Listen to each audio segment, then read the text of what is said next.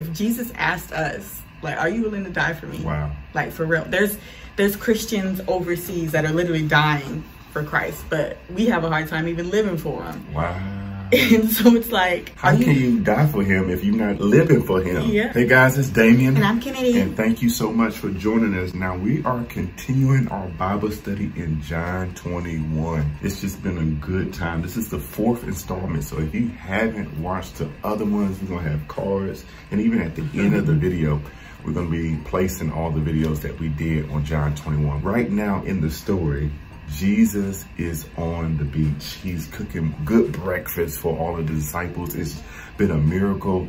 153 fish have been gathered by the disciples. And Jesus has this special moment with Peter, and we're gonna catch up with that. So John 21, verse 15, and I'm reading from the New King James Version. So when they had eaten breakfast, Jesus said to Simon Peter, "Simon, son of Jonah, do you love me more than these?" He said to him, "Yes, Lord, you know that I love you."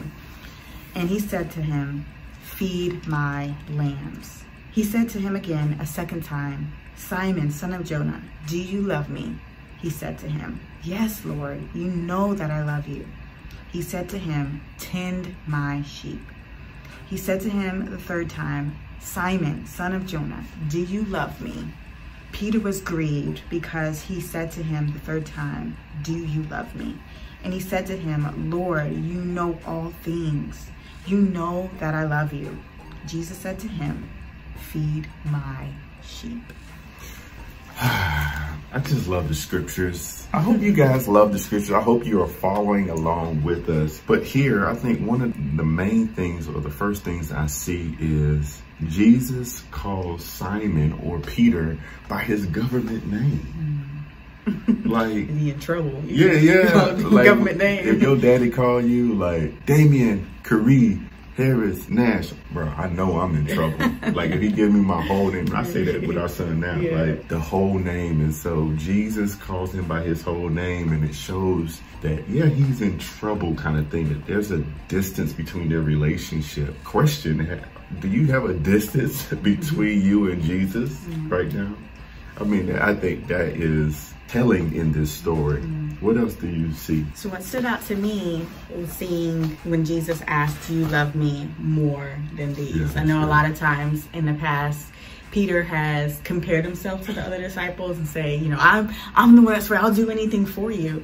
And so I think with Jesus calling Peter's name out, I know who you are, I'm calling you. Even if there's a distance, I'm calling you back to me.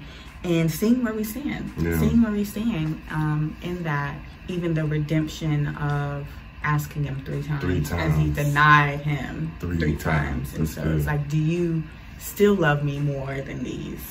The word love here, we see, and this is why we tell y'all to get a concordance and break down these words. So I looked at the word love that Jesus used and the word love that Peter used, and they were different. So Jesus used this word called agapio. He says, "Do you love me?" Agapio, and agapio means to give. Like, are you willing to give your life to Jesus?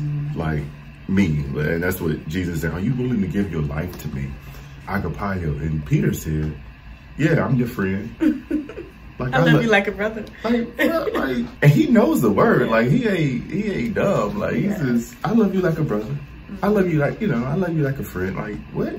And so he said that twice. So Jesus says, agapio, phileo. And Peter said, phileo. And so I think that Jesus was trying to tell Peter his future. Like, are you willing to die for me? And I guess that's at the end of the scripture. Yeah, later on in there, tells him how he's gonna die. But I think it's like a lot of times we can read the scripture and like, oh, I can't believe he didn't say like, yeah, die for you. But like, are we really, like, literally, if Jesus asked us, like, are you willing to die for me? Wow. Like, for real. There's Christians overseas that are literally dying for Christ, but we have a hard time even living for him. Wow.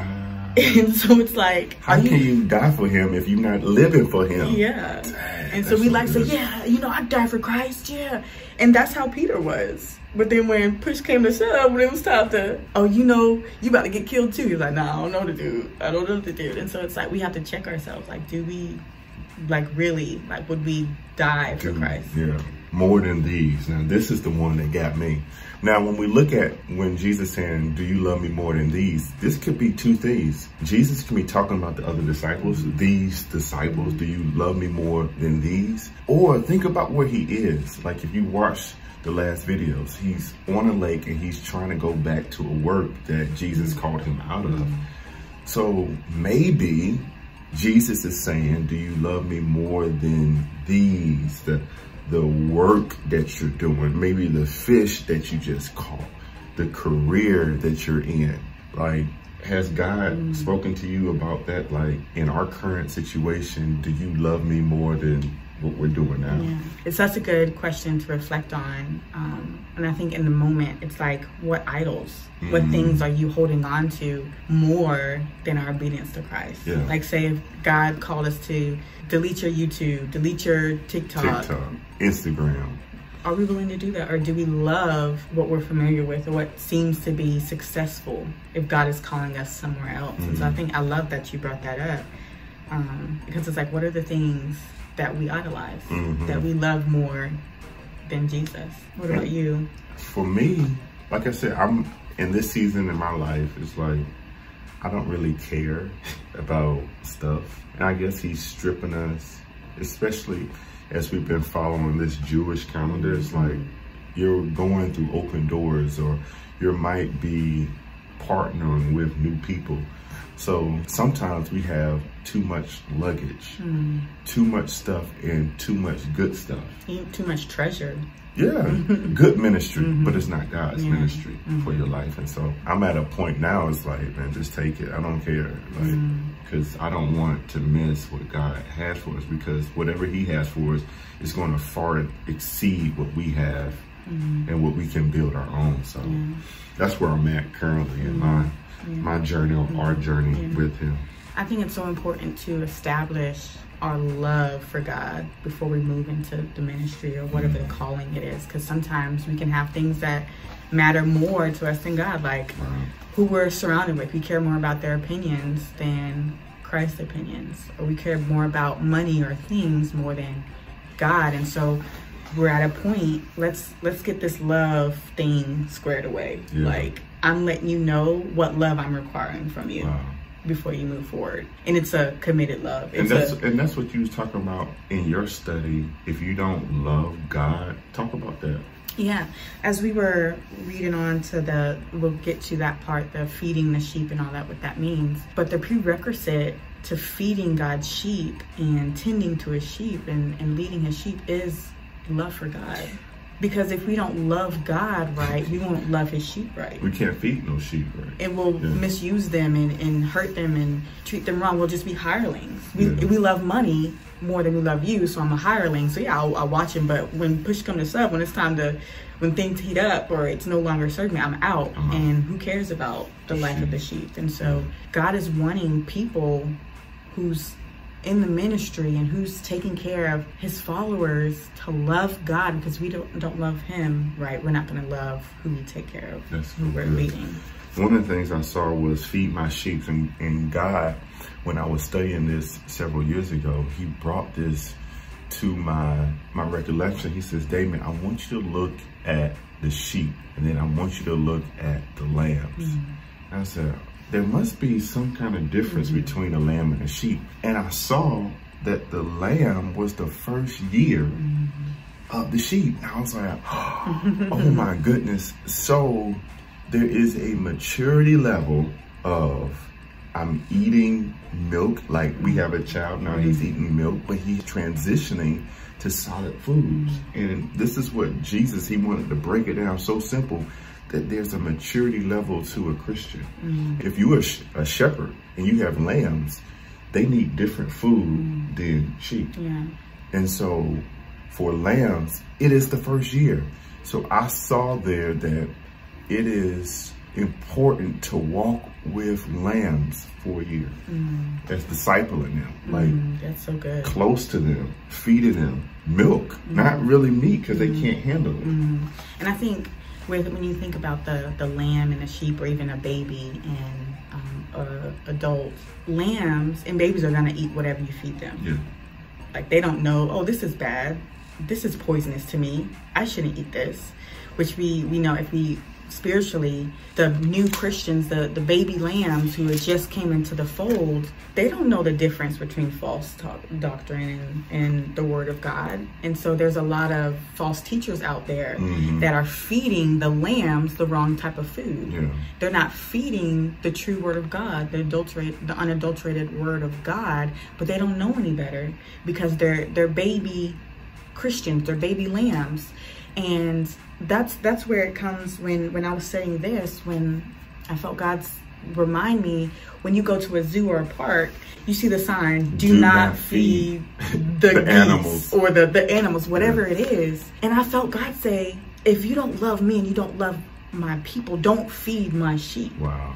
Don't feed my sheep. And so we looked into why. I'm like, okay, so why are those signs there? And it says don't feed the animals, because you can give them the wrong type of food, which can make them sick. It can spread disease. Also, it can change their appetite so they'll no longer want what they need. And then also it makes them dependent on you. And so if we bring that back to the word of God and teachers, you know, you'll give them the wrong word. So now they're things that itch in their ears, feed their flesh as opposed to feeding their spirit, that are dependent on you. So they're no longer going to God or the word of God to feed themselves. Now they need a word from you, which is false. You're spreading disease, false teaching. So it's spreading in the church now. And now we have a whole bunch of believers believing a false doctrine, all because the hireling fed the sheep. They did not love God, they did not love them, and they were not giving them the proper food. And so the people that are usually in the park know what they need. So they don't feed them. We know what they need. We provided a place for them to eat. And so God has true teachers that know what the sheep need, that love them, that love God, and are committed to their maturity. I see here that Jesus is the best dietitian, right? Like he understands our nutrition. So it seems like why we shouldn't feed sheep and lamb the wrong foods is because, number one, they get disease. Number two is deficit, like they can be malnourished. They don't have the right nutrition to grow. They can be dependent. Other things, they can be deceived. Like we're deceived and we're following false doctrine. You can die and be destroyed if you eat the wrong things. I really want y'all to write that down. Like we shouldn't feed the sheep the wrong things as shepherds, as ministers of the gospel of Jesus Christ. And I think when it goes back to James 3:1, I believe, where it says, not many should desire to be teachers, because you're going to be held accountable, more strict than those. And so we're not, it says it's a high calling for that, but I think too many people are desiring to be teachers on social media, on YouTube. Let me get this word, and it's false, and it's not motivated by love for God and love for people, but more so about fame, getting the likes, attention on me, the money. And so if we don't love God, if we love money more than God, if we love fame more than God, we should not feed his sheep, as in that discipling and all that. And so that makes us analyze, like, what is our motivation? Do we love God? That's good. So 18 through 25, we're not going to do a study on 18 through 25, verses 18 to 25, but we can give you a recap. Jesus is basically telling Peter, stay in your lane, because he was giving him a prerequisite of what it is to feed lambs and sheep and tend to them. But then he was like, I'm giving you a picture of how you're going to pass away, that you're going to have to die for me. You have to give up your life for me. And don't look at John. Don't look at the other disciples. Hold on. Is John going to live? Like, no. This is how you're going to serve me in this lifetime. And this is how you're going to serve me in your death. And so we all have a part to play. Like, teachers isn't the only thing. Being a pastor isn't the only thing. But the main thing is, do you love God? And are you willing to die for him or do whatever he's called you to do? Stay in your lane. Stay in your lane. So that's good. so good. That's good. Now, again, if you did not watch the last 3, you want to watch it. We have some good stuff, some good questions for you to ask yourself, your small group, your church. You can, again, take these lessons, but this is the last one from this John 21. John 21 Bible study. I'm going to put it in a playlist so you can watch it, and I'll put it at the end of the video. Again, my name is Damien Nash. And I'm Kenady Nash. And read your Bible, study your Bibles, and thanks for joining us. Bye.